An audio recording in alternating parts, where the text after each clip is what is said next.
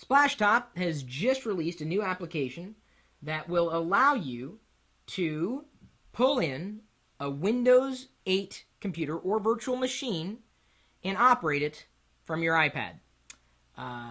Right now it's on sale, 50% off.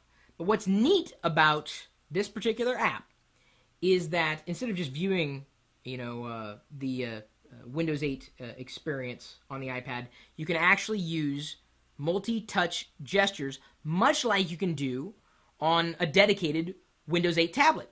So if you want Windows 8 on your iPad, this utility is the go-to utility. I was playing around with it, and it works quite well. I can scroll back and forth. It's really, really simple. I can open up different applications like the gestures, so I can swipe between all my open applications. See how they all swipe? Because I had these applications already open. Swipe. There's Bing. Yay. Okay, so I can do this. Come out a little bit. Swipe. I can close the application. Closed it. I can swipe open what do they call this? The Charms menu. I can open up settings. It's like I have Windows 8 running right here on my iPad. I can pull it out a little bit here. Actually, I tap away from the menu, pull it out slowly. Still getting used to the nuances of Windows 8. Pull it out. No, let's go that way. It's wanting to stay in the browser. What I want to do is open up. I don't want the browser. Hang on. Come on, Windows 8.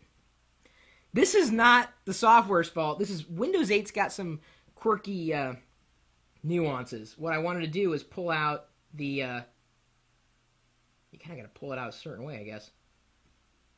Oh, maybe I don't have any other tasks open. That might be why. Oh, no, I did. I had my contacts there.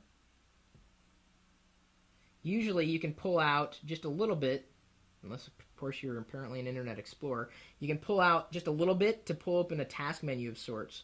I don't really have any photos. But let me go ahead and open up weather again. See if I can flip back. There we go. I knew I could do it somehow. If you go out a little bit and stop and you push it back, you can either go split screen or pull open a little menu. That's the thing I was trying to tell you.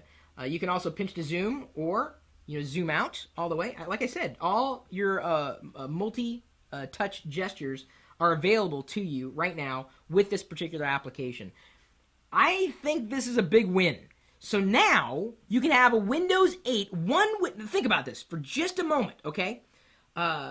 You could get an iPad if you didn't already have one, get the software, install Windows 8 on a full-on PC or on a virtual machine and have Windows 8 in both places. So you wanted to use Windows 8 on the desktop, and you know that it's a little quirky there, especially with the classic desktop environment being used in touch experiences, and vice versa with the usability. Since they're blending Metro and Arrow, we've gone into that at length in other videos, so I'm not going to beat that dead horse.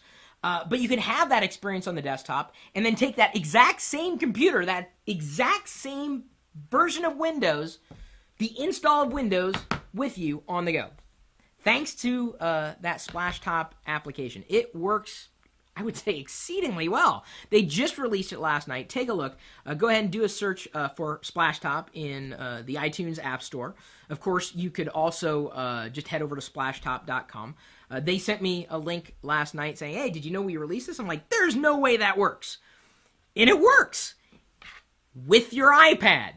So for those of you who have always wanted Windows on your iPad, specifically Windows that was built with touch and gestures in mind, this is the best thing that I've seen ever. Take a look. Have fun.